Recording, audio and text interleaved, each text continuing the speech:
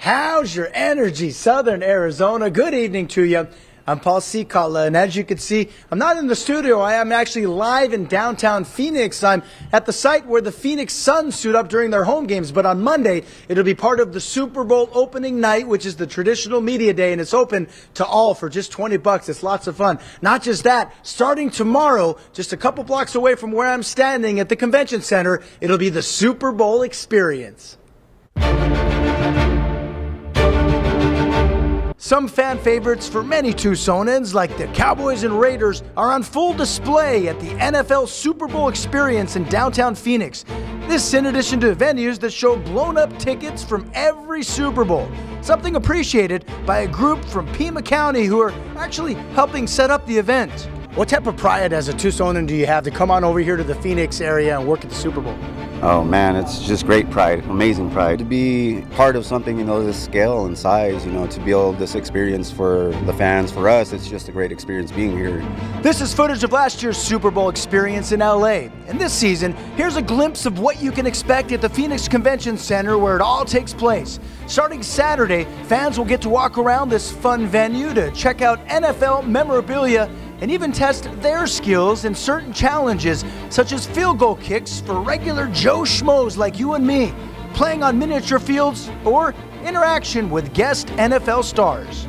You're seeing our 500,000 square feet of build out here for the Super Bowl experience that opens tomorrow, 10 a.m. We actually have Zach Ertz, Super Bowl 52 winner, that's going to debut the Vince Lombardi Trophy tomorrow.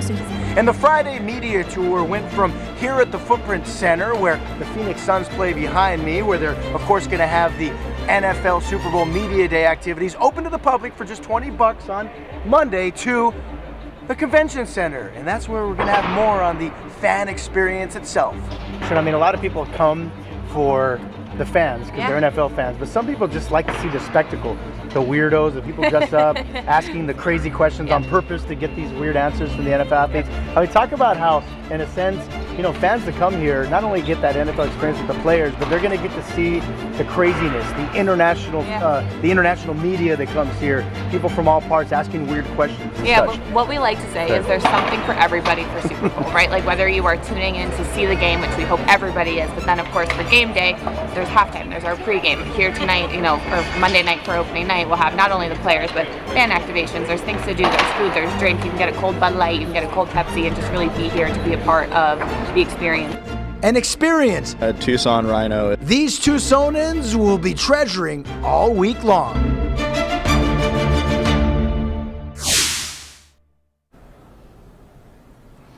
Hey, and two of the Tucsonans that I talked to today, they went to Sabino and Flowing Wells, and they are happy to represent their high schools right here in Phoenix. Don't forget, tomorrow morning, 10 a.m., the Super Bowl experience starts right here in Phoenix. Everybody's welcome to go. It's only $20. Reporting live from Phoenix, Super Bowl coverage, Paul Cicala, News 4, Tucson.